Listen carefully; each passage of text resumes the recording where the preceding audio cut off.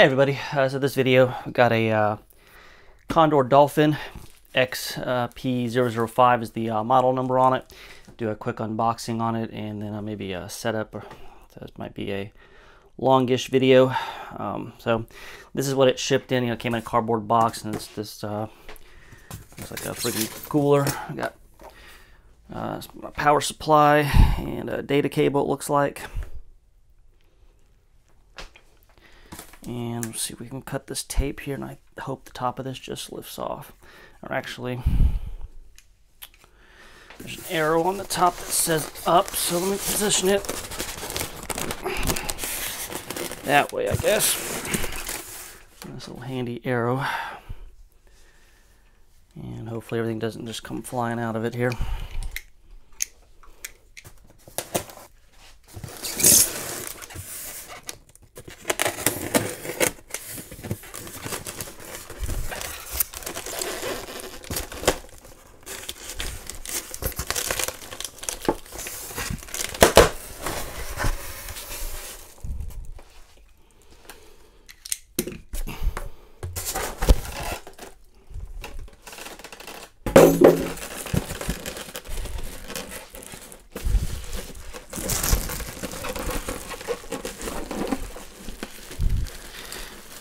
Alright, so that's very clearly not up like the box suggests there. So there's our unit anyway. And we've got some other accessories here. Go through all that in a minute.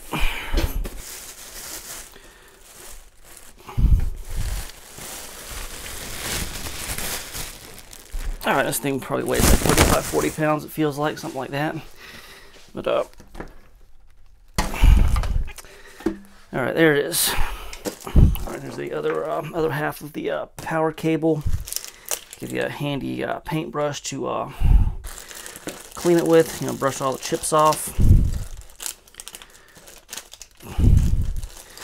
Because the two jaws that it comes with for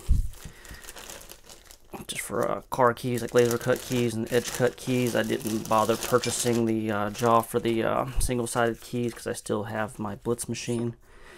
And we've got the Allen wrenches that you need to take the jaws on and off. And not sure what this big one's for. I guess that right there looks like it's where it would fit.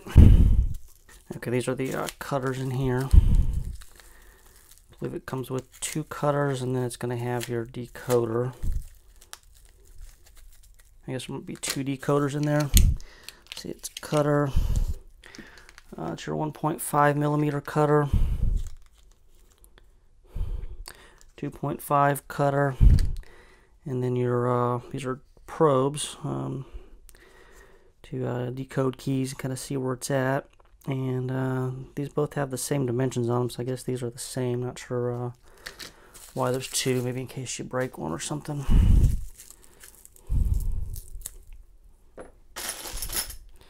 That's a Honda key that they must have cut just to test it. That appears to be some kind of stop. I think it feels like a magnet. I guess it's not.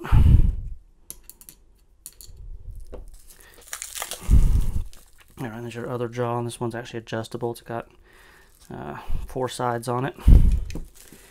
And I think I've gotten through everything with the knife here, so I'm going to put that away before I cut myself. Okay, this is a little cover. Okay, and then this right here looks like it's on there for shipping purposes. It actually has it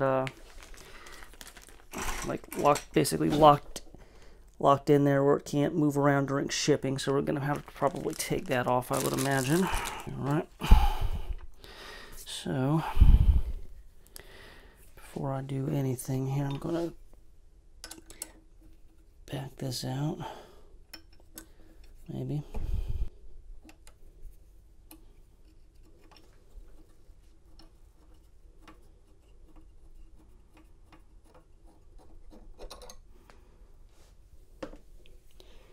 We've got 2 smaller ones up here.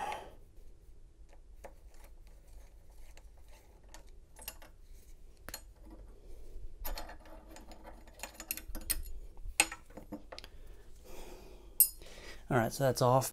Okay, so I just checked out the instruction book there. Something else that I missed here, that's actually a shim right here. That's actually locked in the clamp right now that comes with it as well. So to make sure you have that. And then these are going to be little grub screws that are going to, I guess, be used here to hold our cutter in and our probe. So that our next step is getting those installed. And I'm going to get them started. That's what all this little Allen wrench is for.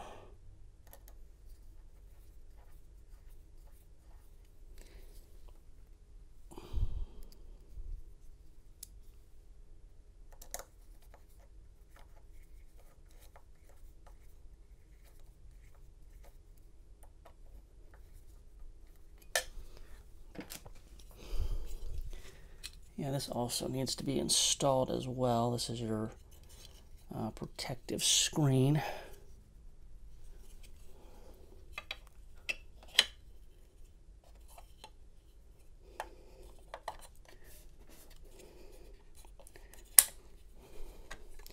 And that just actually is held on by a magnet in it. That's kind of neat. It just clicks in place. So that's cool. And we're going to be using the 1.5 millimeter cutter, is the one I'm going to throw in there. Got a little rubber condom on it. And look at these here. It's going to have a flat spot on it.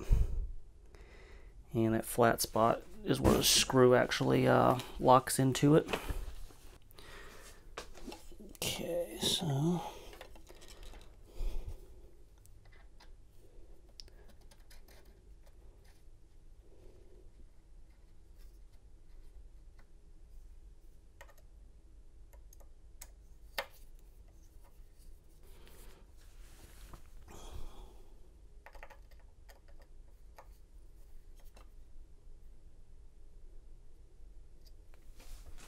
and we'll grab one of our probes here. And so these are both the same, it appears.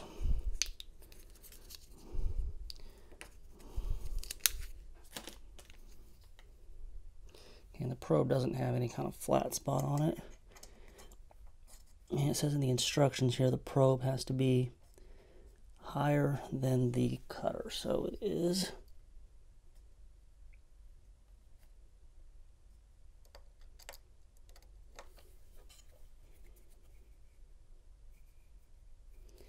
Make sure these are both locked in here.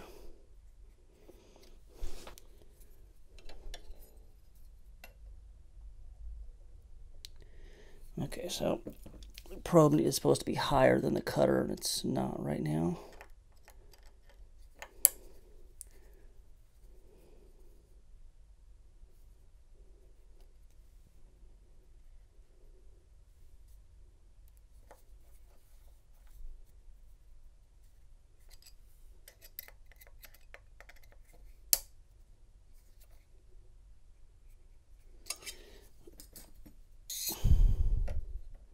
Okay, now it is. By quite a bit here.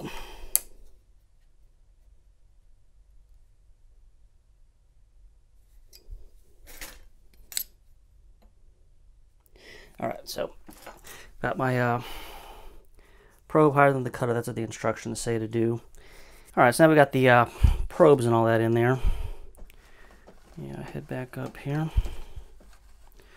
And on the top we've got our screen and everything on it. And I'm going to go ahead and turn it on.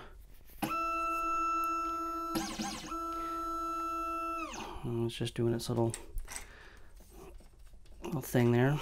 Bluetooth is flashing on the top, which my guess would be to indicate that it's looking for a phone, because that's how this thing actually, works. It talks to your phone. So I've not ever synced one of these or anything, but I'm gonna at this point head to my phone. Already got the Xsource app downloaded. I meant to buy one of these several months ago, never did. Hit select, and it's showing that device as available. Alright, and we're talking now. It's got 75% battery, and the display on top says it's ready. So that's good. And no, I don't have... Well, let's say we'll go to machine parameters. And we're going to do a height Read information level carefully adjustment. before operation. Please according to content to operate. Okay, and it's telling me to put the M1 clamp on there. And the M1 clamp is this guy.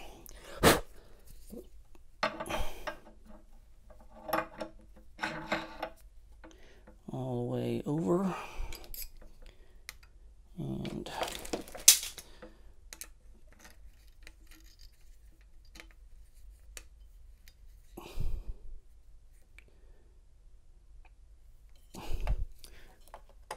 alright, so there's the M1 clamp installed.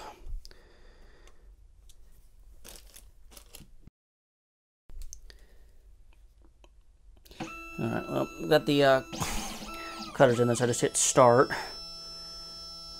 Please continue to the next step. Read the tips carefully before operate.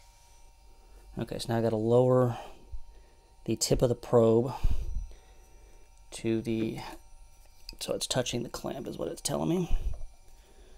I'm going to open this guy up.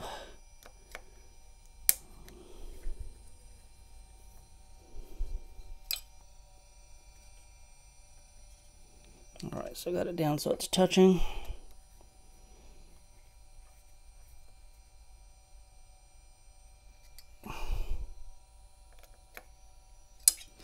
Alright, head back to our next step.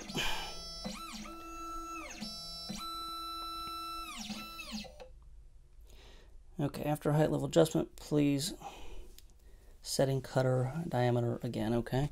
So we're using the 1.5. Okay. And so now we'll do clamp calibration. We're using the... Read information carefully before operation. Please according to content to operate. Okay, so I'm going to put a Han 66 key blank in there. So grab one of those.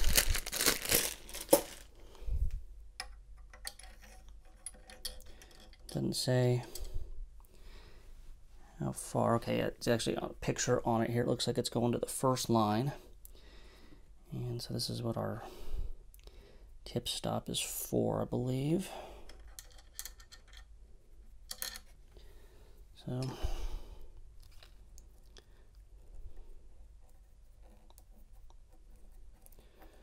tighten that down. Okay, so we got it in there to the first line.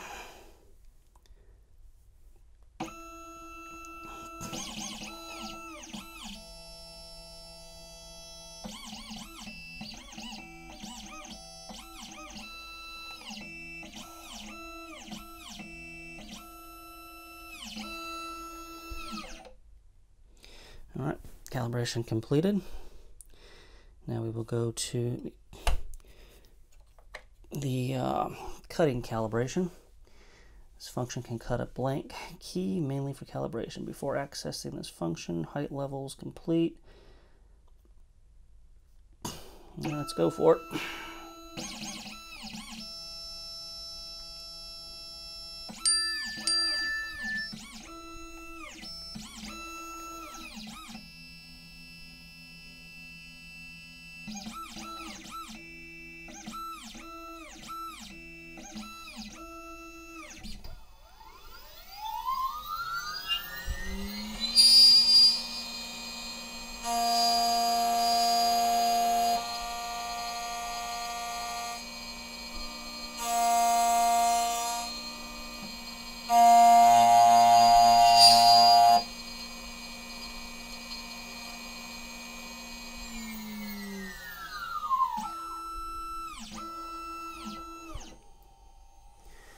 Cutting calibration complete. Okay. Use the brush to clean up the clamp. So use our handy Condor paintbrush here. And make sure there's no metal left over. Hit continue.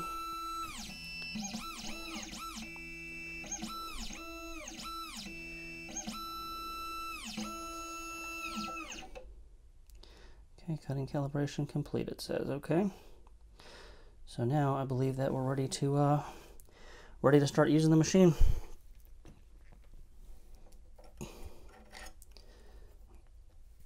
All right, that's what it did to the key here. Just like rounded off the edges is all it did.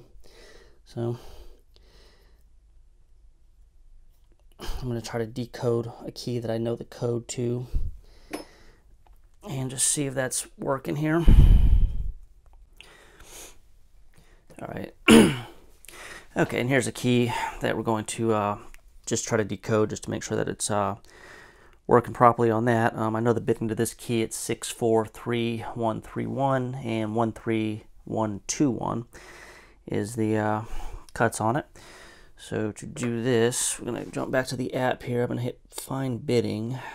It's telling me, so this is a Honda CRV is what that key is to.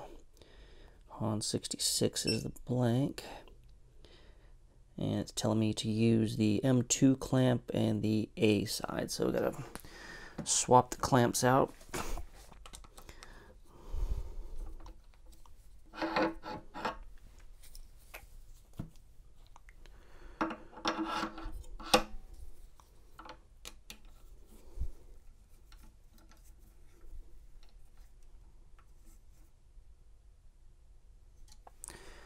All right. Okay, and I'd like to actually decode a key here. So it's telling me I got to put the key in. We're going to the second line there. So we'll do that real quick. Take my tip stop here.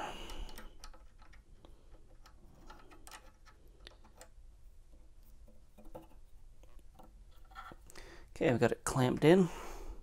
And we're just going to hit continue.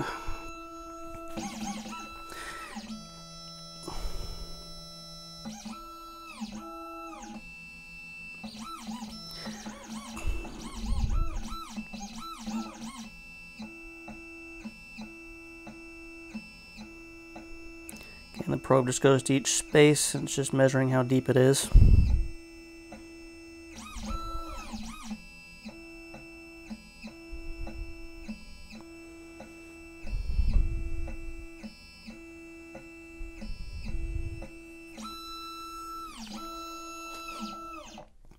Key learning success, okay.